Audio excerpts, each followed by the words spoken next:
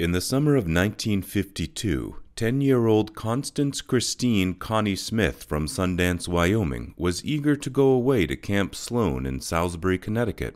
She was going away on her own for the first time, and in the days leading up to the camp, she was unable to stop talking about it.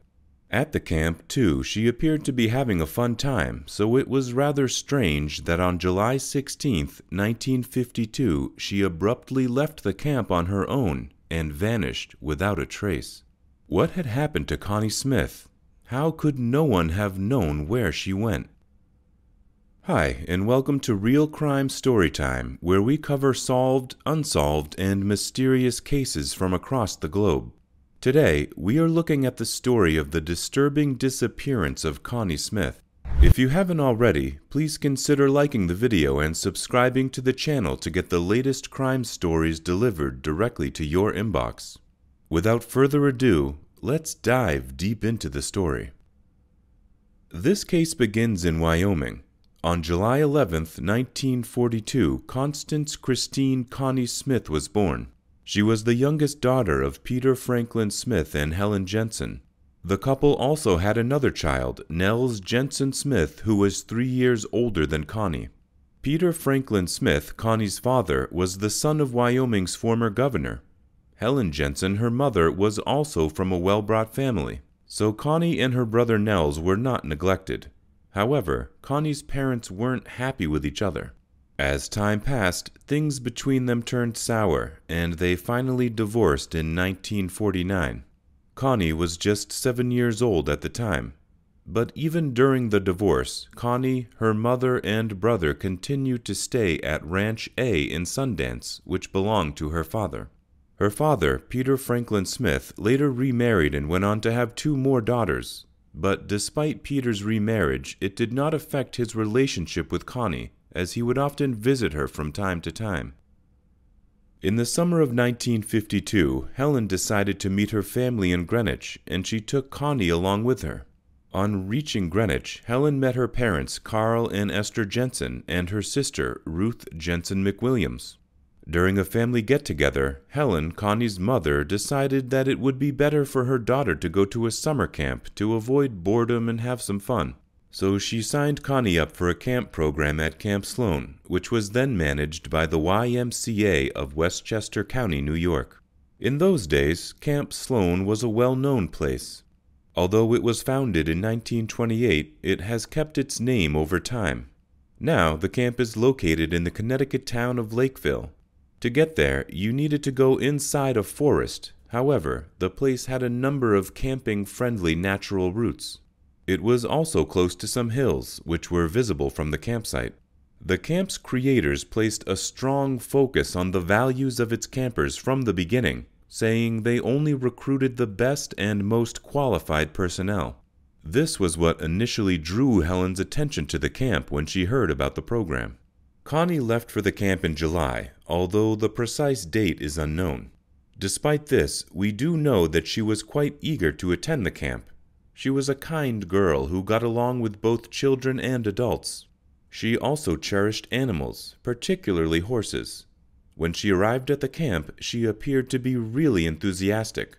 The reason being that she was thrilled with the various activities that were scheduled for the camp, as they included a horse show and square dance.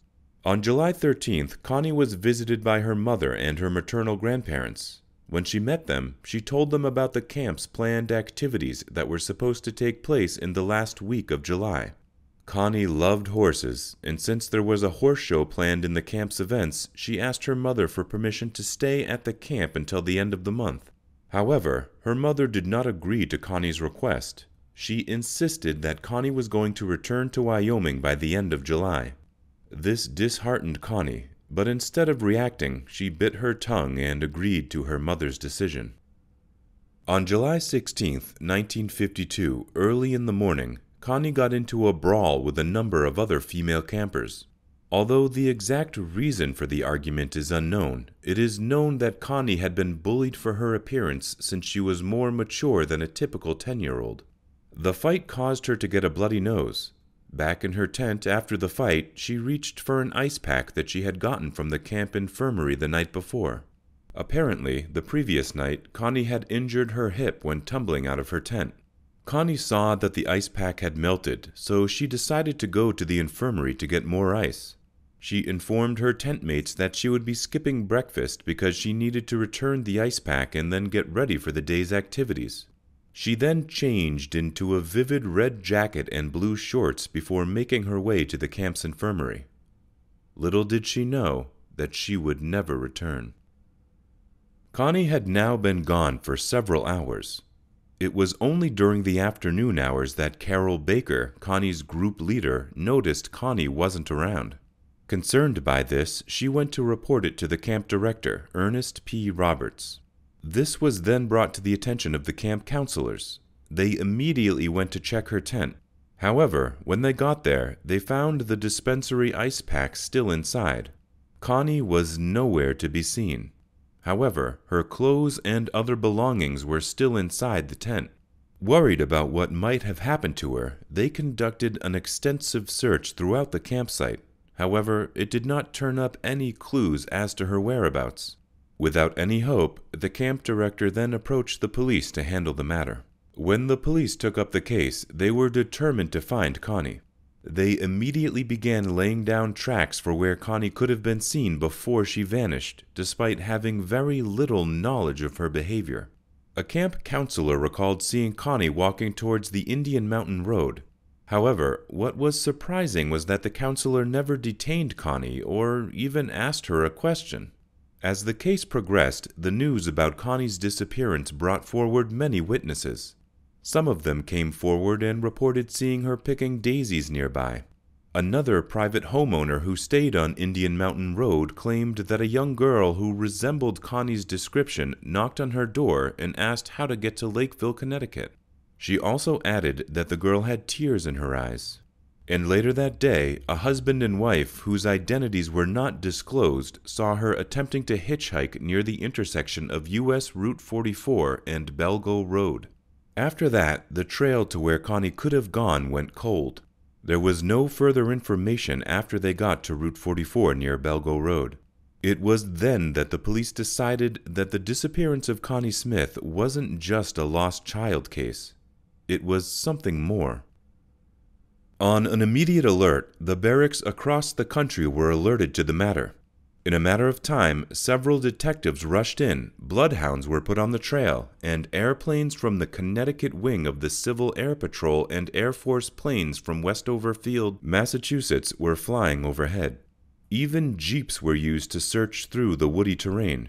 However, despite such massive search efforts, Connie was nowhere to be found.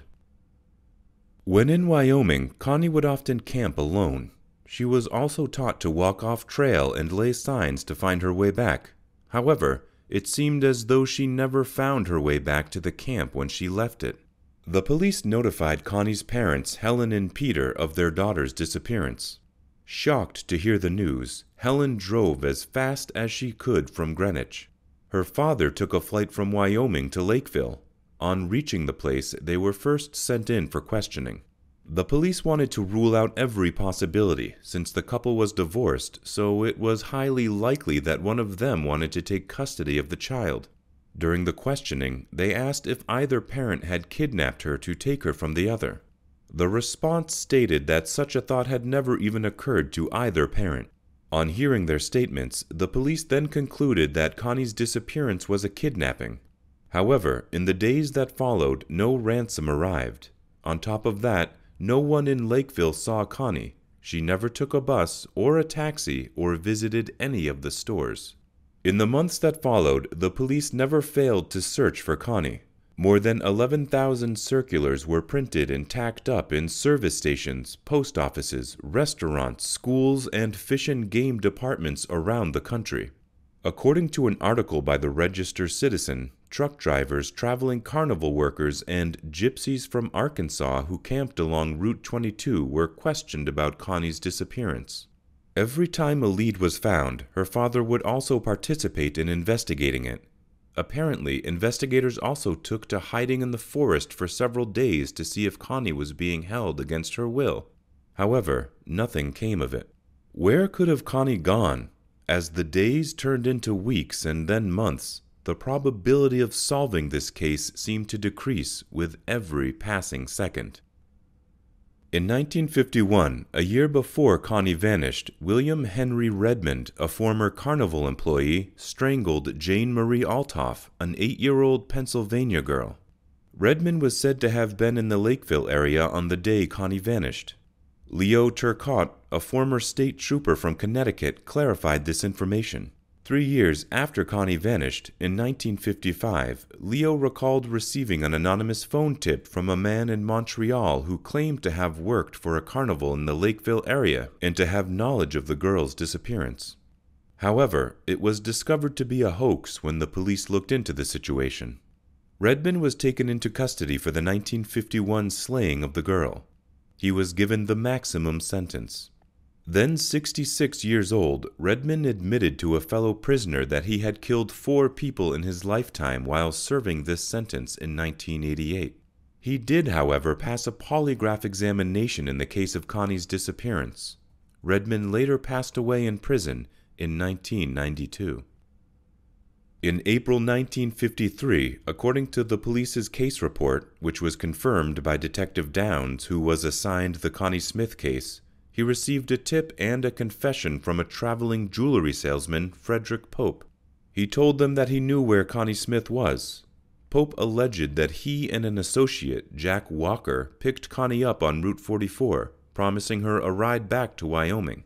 Pope claimed that Walker killed Connie in Arizona and that Pope himself later beat Walker to death with a tire iron. This all seemed like gold dust to the detectives in the Connie Smith case. Upon deeper examination, however, the story fell apart, as no records of Jack Walker existed. Pope later admitted the story was a hoax and was dismissed as a suspect. In later years, there were more leads and suspects in connection with Connie's disappearance. One of these was a man named George Davies, who in 1957 was doing time and awaiting execution for the brutal murder of 2 girls named Gatane Boivin and Brenda Doucette in Connecticut. While languishing in prison, he came forward to admit that he had also killed Connie Smith and had buried her body on the bank of the Naugatuck River. However, police could not find the body. Later, they realized that Davies was actually giving false information. When the police confronted Davies, he revealed that he had made up the whole story about Connie Smith. Another suspect that was looked into was August Epp. He was the camp's caretaker and gatekeeper at the time, but also had a criminal record. On the day that Connie disappeared, he claimed to have seen Connie picking daisies as she walked. When asked by police officers as to why he didn't stop her, he answered by saying that he thought that Connie wasn't a camper. Since she was physically more mature than a typical 10-year-old girl, Connie's appearance from afar misled him. But owing to his criminal history, August was interrogated regarding the matter. However, since the police saw no evidence that could link August to Connie's disappearance, he was eventually ruled out as a suspect. The disappearance of Connie Smith was always on the family's mind, and Peter Smith, Connie's father, even consulted psychics at one point. One source states that Peter went to a woman named Lady Wonder, who was known for her psychic abilities. Around that time, she had allegedly used her psychic abilities to solve the case of a missing 4-year-old boy named Danny Matson in Quincy, Massachusetts, which led to her fame. On hearing what Lady Wonder could do, Peter Franklin Smith, Connie's father, sought out her services. However, when Lady Wonder tried to use her psychic abilities, she saw no sign of Connie in her visions. Astonishingly, Lady Wonder later ended up admitting that she had made up all the information regarding the missing boy's case, which had led to her fame. It turns out it was just a fluke that she had been able to solve the case. However, with regard to Connie Smith's disappearance, she revealed that she knew nothing about it. This left Peter feeling disheartened and led the case to another dead end. As the years followed, the investigation into the case of the disappearance of Connie Smith did have some leads. One such lead was in 1958 when the police managed to dig up the skeletal remains of a girl at a place called Skinner Ridge in the Grand Canyon National Park. The body found was decaying, unclothed, and lying prone. Investigators stated that the body could have been there for possibly over a year. There were also other things found beside the body, like clothing, a comb, and a nail file case. Could these be the remains of Connie?